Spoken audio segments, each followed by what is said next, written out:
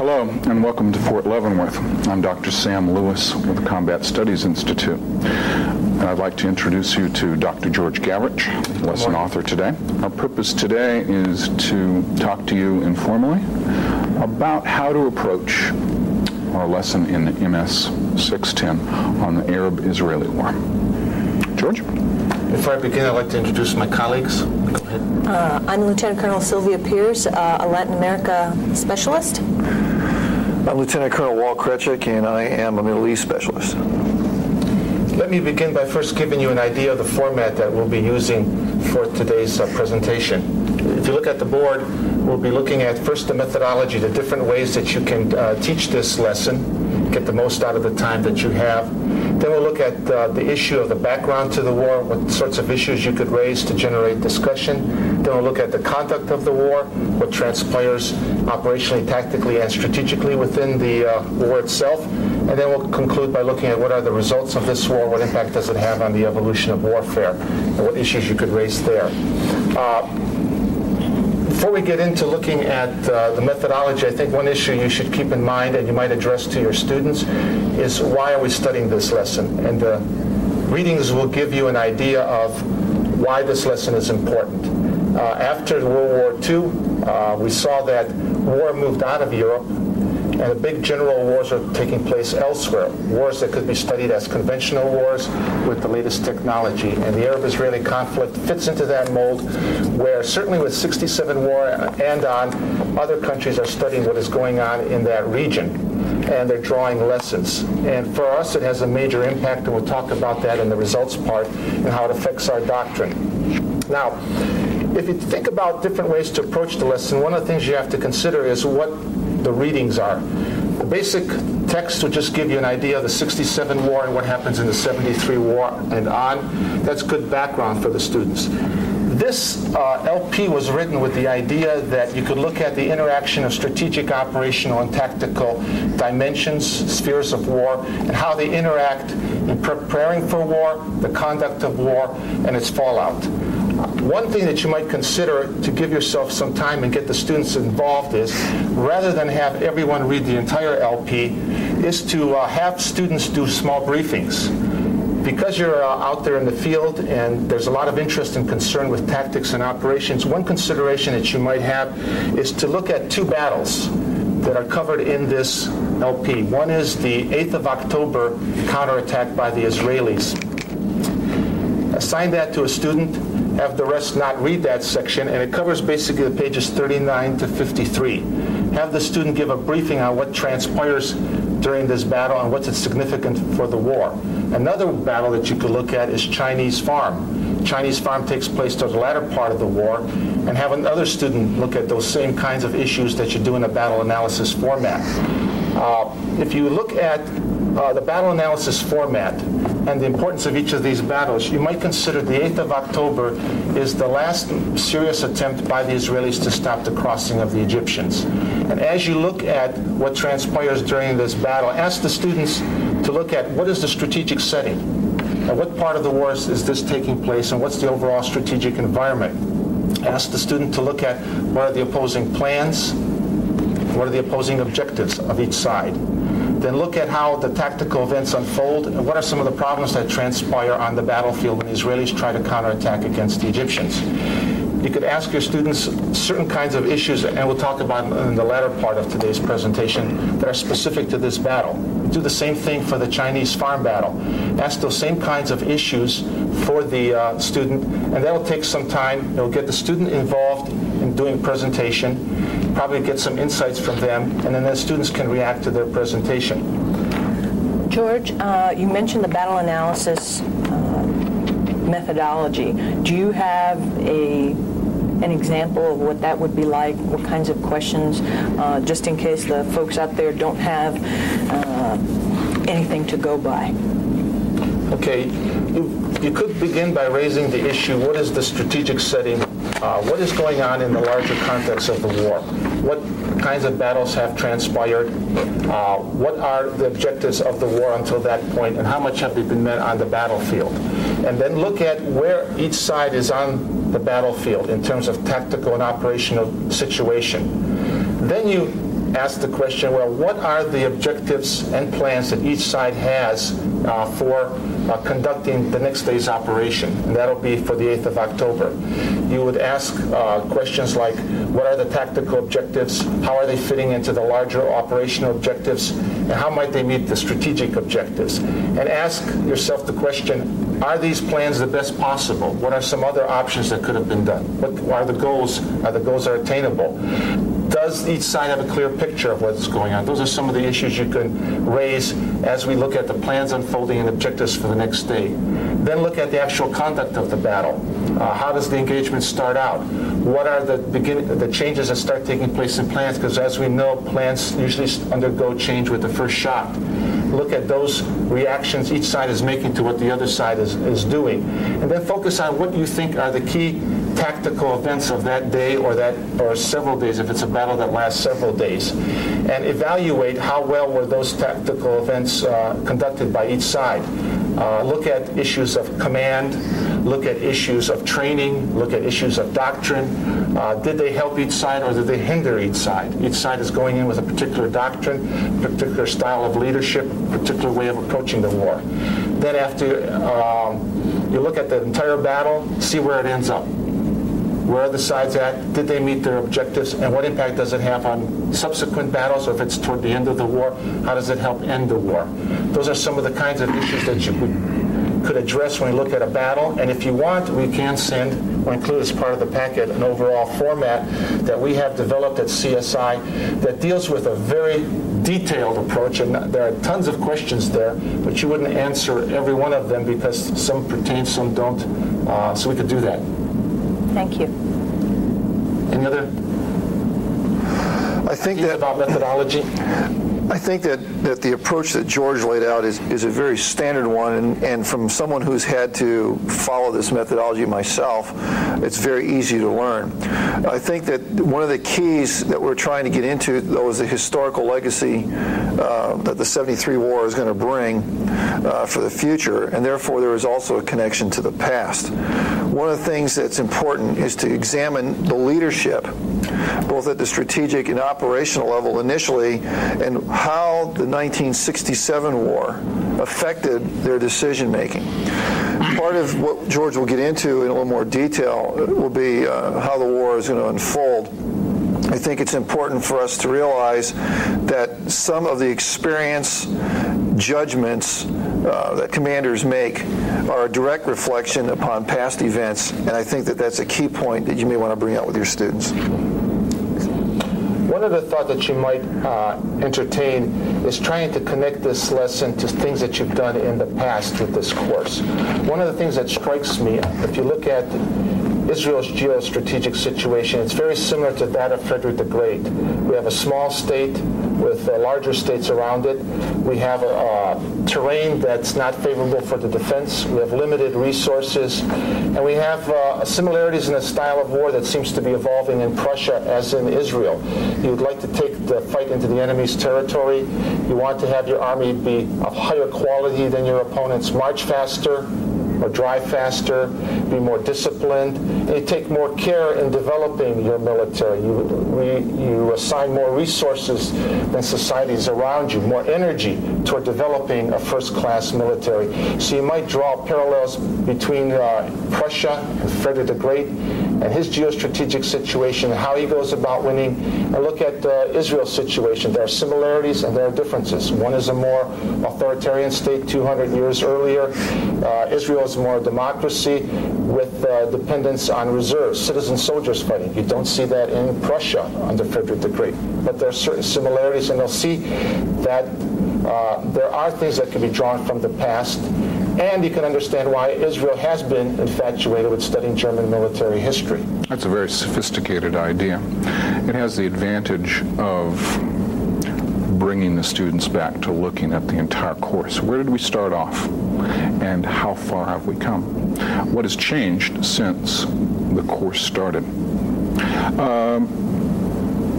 We saw Frederick the Great resort to the offensive using audacity maneuver. How appropriate is that in 1973, exported to a different continent? Compare the role of fixed fortifications in 1740 versus 1973. The use of firepower, how has that changed? Logistics, in what way was Frederick limited? What sort of limitations are on the militaries in 1973? No, I think that'd be a good tool. I've approached this particular war in different ways over the years. One is to look at it in three separate categories. I start off at the strategic level and look at what's happening for both sides. And when that's wrapped up, move over to the operational, cover both sides, and then move on to the tactical and move on. That has worked in the past. In recent years, I've walked in and the first question I've asked is, has anyone served with or next to the Israeli military or the Egyptian military? And if so, ask them what sort of institutions these were. Were they like the U.S. Army or different? You never can tell. But quite frequently there is someone who has had some experience with one of those militaries, and they can share their knowledge about what it's like. Is their military culture like ours or different? What is similar? And you can use that as a launching pad to look at the two armies as they were, and then move into their geopolitical situation, their strengths, their weaknesses, and eventually their doctrine. One other thing to look at as we look at the comparisons, we look at comparisons between Egypt and Israel at the time during the war. We also need to draw comparisons or draw relationships between Egypt, Israel, and the United States, because a lot of what happens in the Arab-Israeli war directly impacts on U.S. doctrine at the time. General Depew, in our Leavenworth paper, number 16 here, he talks about the impact that the Arab-Israeli war has on our doctrine and how we look at maneuver, how we look at logistics, how we look at audacity, those things. That's an excellent point. We do have some readings for this week from the Depew book, and it will constitute the bulk of the readings for Lesson 16 next week. So I try to use that as a bridge for wrapping up this week's lesson and getting ready for next week's lesson. But yes, I agree wholeheartedly with that. That brings me to my final thing to consider is you could have one student give an overall summary of what's in this book and then open up to discussion. Did we draw the right kinds of lessons as we looked at this war? And it'll be a nice bridge. So you can now add a third possible briefing for a student in addition to one on the 8th of October battle, one on the Chinese farm and Israeli countercrossing, and then add this one. The other thing that's kind of interesting you might keep in mind, as Dr. Lewis has mentioned, if you have some students who have some background experiences with Israeli and Egyptian military, you might find that they think that what they see today reflects back on what was going on in 73, and you might explore that issue. Are the armies the same today as they were before? Could we make jumps back into the past that easily? Okay. The next thing I think that it would be good to look at is the background to this war, that whole issue. I think as you look at teaching history, there are certain kinds of questions that you can ask that are of broader nature, and then use a particular historical example to highlight those broader issues. As I look at the 67 to 73 time frame, one question you could ask, and it's a phrase that you often hear mentioned in the military, what does it mean to refight the last war? Are the Israelis preparing to fight the last war? And as I look at the 73 war and how the Israelis prepared for it based on their 67 experience, there are three broad issues that you might consider that armies might be doing, at least the Israelis were doing, when they're preparing to refight the last war. Do they expect the enemy to perform the same way that he did last time? Are they prepared for a different kind of enemy? If you notice in the LP, there are several places in this war where senior Israeli generals are saying, this is not the army of 67. they expected it to perform pretty much the same way as it did in 67. All the kinds of problems they had that led to disaster. The second kind of thing armies that are preparing to refight the last war might be doing is they think it's going to be the same kind of dynamic in the war. Israelis were thinking the next war is going to be short, it's going to be decisive, and we're going to have few casualties. They did not expect for a war of attrition that was going to draw out to be 3 weeks. For them, 3 weeks was a long time if you think of a nation of 3 million people trying to fight that long. So sometimes nations, when they're preparing to refight the last war, might be expecting the enemy to perform the same way and expect the dynamic of the conflict to be pretty much the same as it was last time. And the third thing that the Israelis, I think, are doing that is kind of refighting the last war is they are relying on the same keys to success. Those are, they're going to have prior intelligence that the war is going to break out, that intelligence is going to be accurate, timely, and useful. The second thing is they're going to be able to use their air power to a maximum, be able to have air superiority, and they're not able to do that because the war starts out with the Arabs attacking, and then you have to face the dilemma. What happens when the enemy starts the war and you have to fight, and you've been used to fighting with you starting the war, as in 56 and 67. And the final thing, the key success, is that on the ground, the key will be armor. And armor is going to be able to break through easily and bring decision on the battlefield. And you find that armor does not perform the way it's supposed to because the Arabs have attacked and they have countered each of those kinds of strengths that the Israelis have. When you put them all together, there is a parallel to our army situation. We expect to win the information war, we expect to have air superiority, and we expect to have the superiority in maneuver. Who would want to go against an army with those strengths? Well, the Arabs have to face those strengths as they develop a strategy out of desperation, if you will, on both sides, Syria and Egypt. Something that's important that, George, you've kind of highlighted on is that the enemy always has a vote. If we forget that, and many times we do, it's going to be to our detriment. Right. Always count on the enemy having a vote, no matter what the situation is, whether it's good for you or bad for you. There are those things that the opponent can do that's going to influence what your plans are and what your operations are going to be. Good. This ties in with an approach that I have used in the classroom regarding the preparation for the future conflict.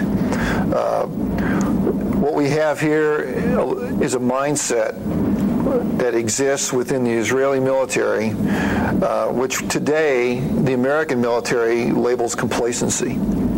Complacency is an issue that you can explore because it has to do with you establish conditions that you become so comfortable with that you do not see things change around you. And that commanders, in order to understand the situation, need to constantly reevaluate the situation for what is both consistent and what is changing.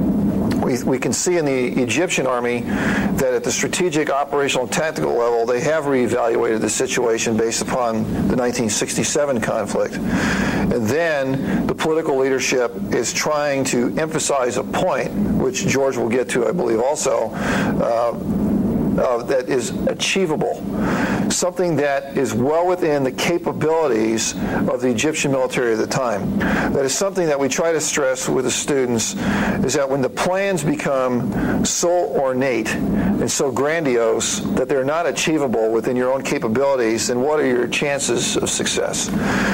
The key then is to establish something that even in a limited conflict is achievable within a certain timeline with the resources at hand, and from there, if you're going to use a military instrument of power to achieve your political ends, then the military itself has the capability to win and not fail. And that is something that we try to drive home here. I think going along with what Lieutenant Colonel Kretschik has said, I think then you could look at what are the strategies that the Arabs are employing, Syria and Egypt.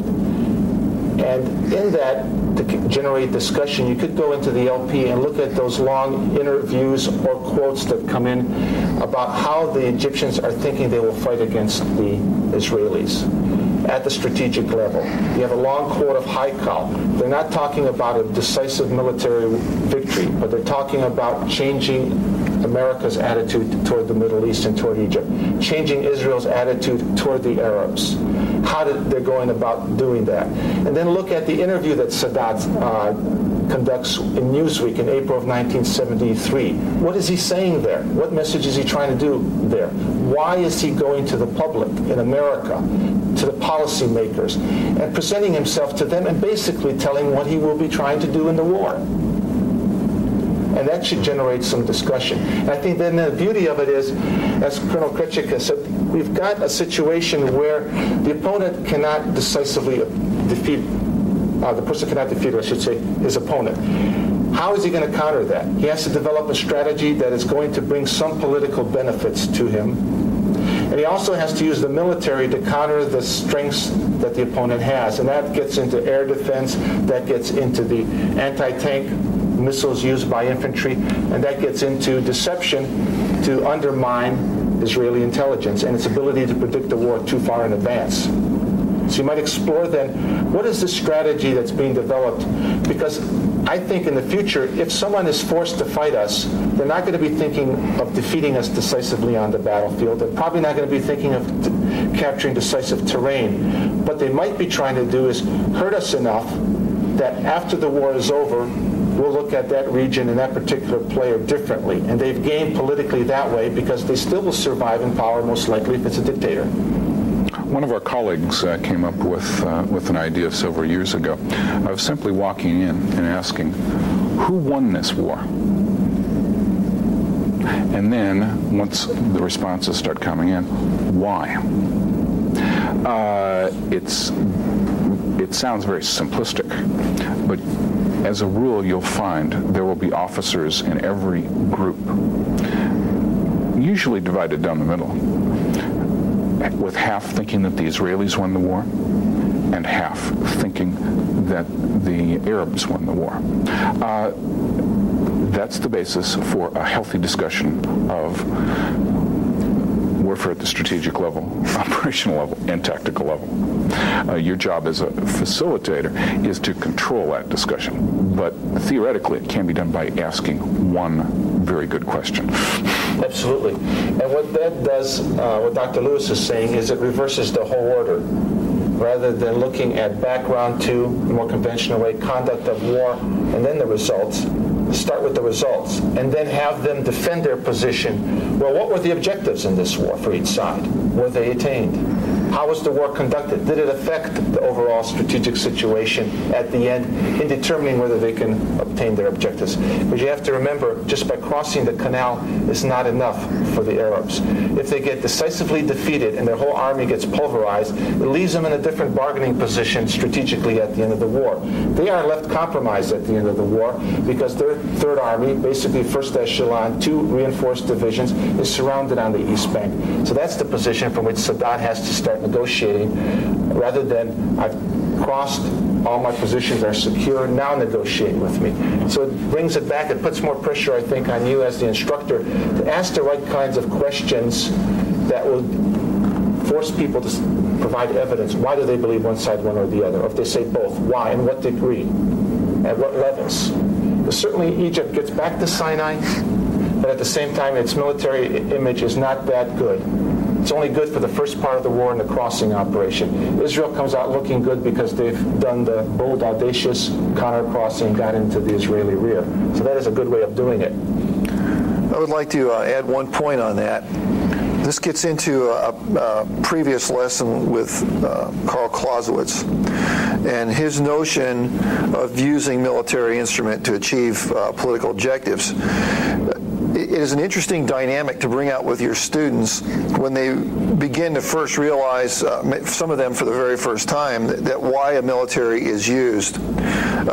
Some students believe that militaries are used to go out on the battlefield and do certain things to fight and win wars for their nation state. Some are also educated now to the point where they realize that maybe it's not just the nation state that the military was used for, but for a key political leader to accomplish that individual's goals and objectives. And then, while the war is being conducted, Clausewitz noted that you can never push war to its extremes because of limitations that are placed upon the military commander that come from all sectors of the society that spawn that military, plus also the political dynamics that are ongoing while the conflict is being fought, which reinforces, I think, George's point that if that military commander is not successful on the battlefield in accomplishing the ends, then what situation does that place the political leader in where he now has to bargain rather from a position of strength like he envisioned, but a position of vulnerability? So that should be emphasized, I think, with the students, that they as military commanders play a key role. How they maneuver their forces, how they fight those forces, how many casualties they cause on the enemy or take themselves, how they use the equipment at hand to achieve national ends, because no matter how that conflict ends, they were the ones who may have fought that conflict. But it is going to be the political leadership that has to pick up the pieces at the end and then negotiate or bargain to achieve the military end state and the political end state. That's a very good point. I was going to go a slightly different way with the conduct of the war, but to take off on what Colonel Kretschik said, as this war is being conducted, you could look at these things tactically and operationally, but also politics plays a role in this. And it affects how you conduct operations. For example, when Israel is doing its counter-crossing operation and starting to become successful, and the United States comes out and supports Israel with the promise of more military aid, that's when the Arabs start to increase the price of oil. Then they put an oil embargo on the United States. It puts pressure on the United States to get more involved diplomatically. It puts pressure then on people who are conducting battles on the Israeli side to end the war as quickly as possible because of imposed ceasefires coming down quickly. For the Egyptians, they're just trying to hold on with what they have because Sadat sees that there might be a political resolution in it. So you find that in the conduct of war, not only what you do tactically affects the political, but also you might find that political then makes decisions and starts using other kinds of weapons like the economic weapon of oil that influences your own operations, and you never can see yourself in isolation. And this war brings this dynamic very beautifully together because it's there in the planning by Sadat going into the war, talking to Arabs about using the oil weapon in the war. It's done in the war by the use of the weapon, and then afterwards it's part of the pressure to bring some resolution to this conflict, to get the oil embargo rescinded, to bring back the free flow of oil, because the Western world is much more vulnerable than we are in the United States, but we have to show leadership to help the rest of the Western world to handle the economic problem of rising oil prices.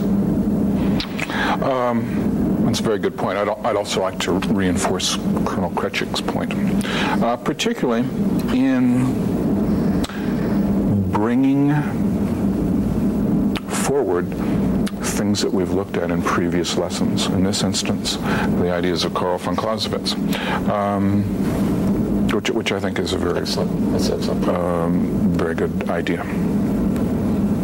Now, in terms of the conduct of the war, there are some broader issues, too, that you might consider. How important is it that you start the war and have the initiative at the beginning?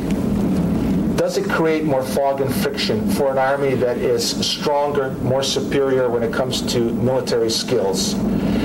And in the LP, you find that there is a flow of events trying to capture the kinds of tactical and operational dilemmas that confront Israelis as they find themselves having to prepare counterattacks, not knowing how well the enemy is prepared, making certain assumptions about the enemy.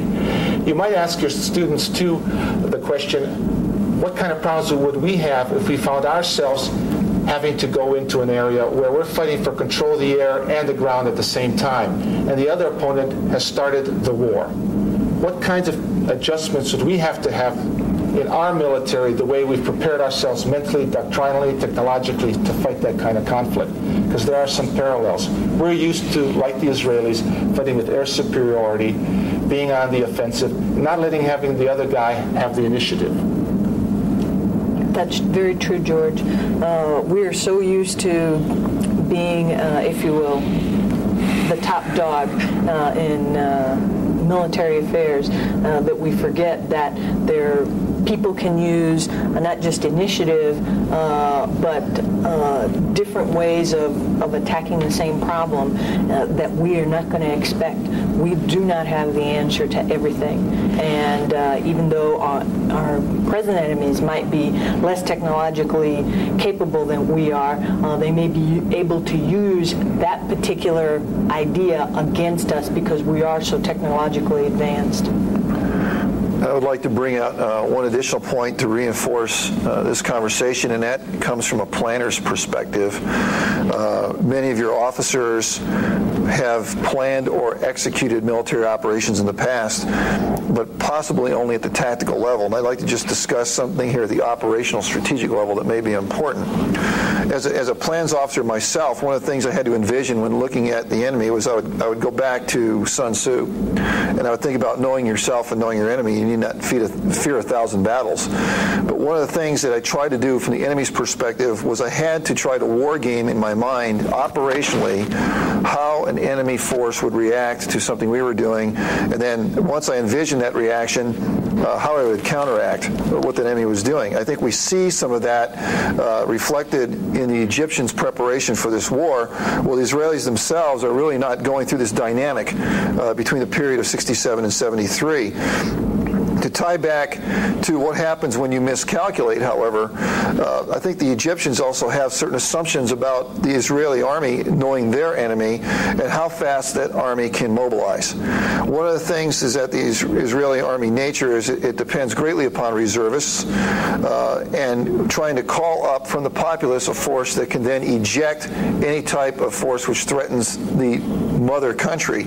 If you go back to other previous lessons such as World War I, essentially a war of plans, a war of mobilizations, the Germans had certain preconceived notions on how fast Russia could get its act together and mobilize its force, and when Russia was able to do that 2 weeks faster than envisioned, what did that do then to the whole plan for conducting that operation?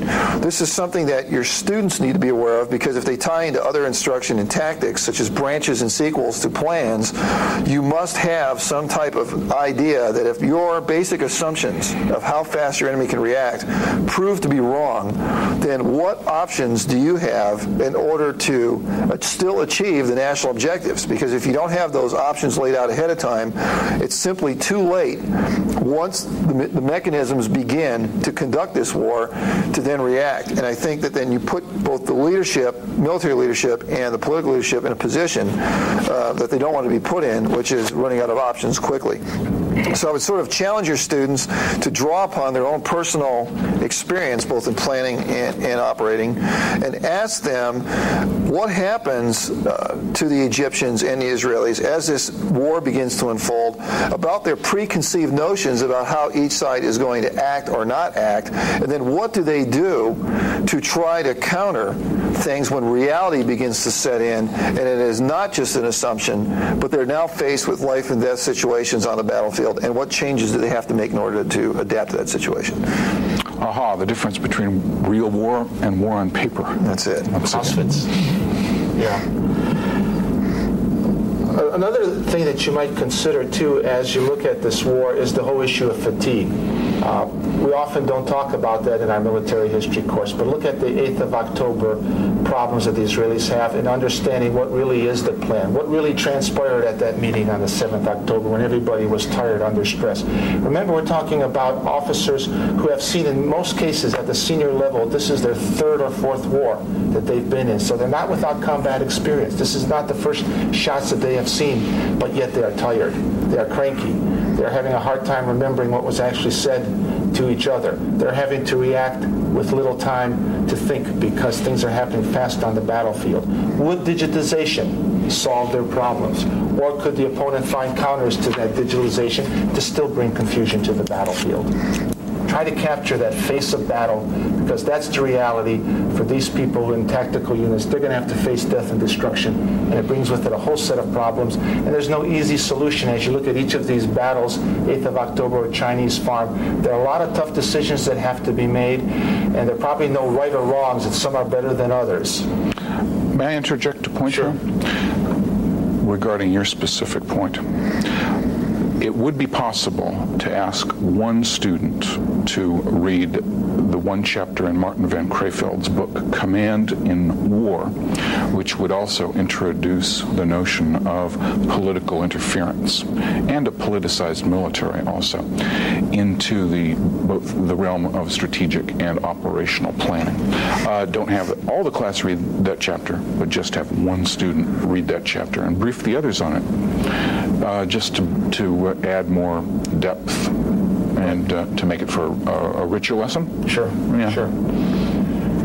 George, may I add something here also? Sure. There are two other books which are readily available in libraries, which I would recommend if you want to get into some of the strategic dynamics. One book is The Causes of War by Blaney, where he gets into the whole notion of perception and misperception about forces and why nation states go to war against other nation states. Another book is by a team, Cohen and Gooch, called Military Misfortunes, which talk about where disasters occur in military operations. A student who wants to do additional depth of reading and may bring in a different perspective into this lesson can go to both of those books and easily find something which would be of use to the group. I think it's about time to move to the last part, which is the results of this war. What impact does it have? One issue that you can ask, and it's an important issue because it affects your analysis of what Sadat, Assad, and Meir are all about, is what impact does this war have on the participants, in particular on Israel and on the United States? Are Sadat's strategic objectives met in this regard? What did he want to achieve in this war vis-a-vis the United States, vis-a-vis Israel? Again, who won the war? Who won the war? That's one thing that you might look at. That's at the strategic level. But at the same time, the thing that's interesting is you might consider, and this is kind of makes you want to pause and think about warfare, is how long it takes to get to Camp David and then the peace treaty. And in a way, the Israelis use an attrition diplomacy, wearing down some of the effects of the war that are negative to them. So there they come out with something that Sadat did not really originally want, is a separate peace treaty with Israel. But he gets maneuvered into it. So war, the way it ends, does not necessarily logically lead to what you might think are the most logical results politically. But now the politicians are left to negotiate, to make time work to their benefit. And in there, the United States gets involved, Israel is involved, Egypt is involved, and the rest of the Arab world is involved. Was Moltke correct? His strategy nothing more than a series of stopgaps? Exactly. A legitimate question. Exactly. Another thing that you might look at is the impact then that the war has on the United States and the evolution of warfare. We do have the LP with that reading. A student could look at that and summarize some of that impact. It has a tremendous impact on the United States. It is considered in the evolution of warfare probably the beginnings of precision-guided missiles in warfare. It is the use of electronic warfare in a conventional sense with large forces. It is using tanks in large numbers that probably equal those in the Battle of Kursk in World War II. Not that they're all fighting at the same time, but they're spread out over a couple fronts. So we're talking about death and destruction and loss of equipment that boggles the mind in the United States because it's high levels so that we have to drain virtually a lot of our storage capabilities in NATO to resupply Israel. And we don't want to see that happening. So it isn't a war that has an impact tremendously on the societies involved, which is one thing that's very important. And the other factor to consider is what impact does it have on the evolution of warfare, on the U.S. in particular. This war comes as a rude shock for everyone. It's the first real opportunity since 1945 to see large conventional militaries engaged in combat and see what happens. In next week's lesson, we're going to see how the U.S. Army relates to this very rude shock, coupled with leaving the South Vietnam. Another question can be asked was raised by the first of the great scientific historians, Hans Delbrück, 100 years ago. Before the invention of the tank and the airplane, looking at military history, he said, the central question is who rules the battlefield? The man on horseback or or the man on foot. And he meant it, literally. But in 1973, clearly, the man on horseback has been replaced symbolically by the man in the tank and the man in the helicopter or aircraft. Who rules the battlefield in 1973? Who rules it now? What should we be doing now to prepare ourselves and the next generation of officers for dealing with profound change? And one of the lessons you might consider in that is the prophets right after, some were saying the airplane is dead because of the air defense system. It won't play that role again. The anti-tank missile will challenge armor to the point it'll be taken off the battlefield.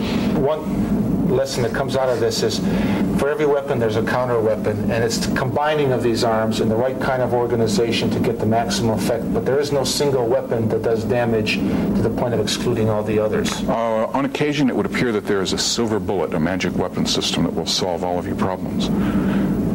What's the shelf life of that magic bullet? Yeah. Any other thoughts? I would just add one concluding point here, and that is the change that occurs in military culture.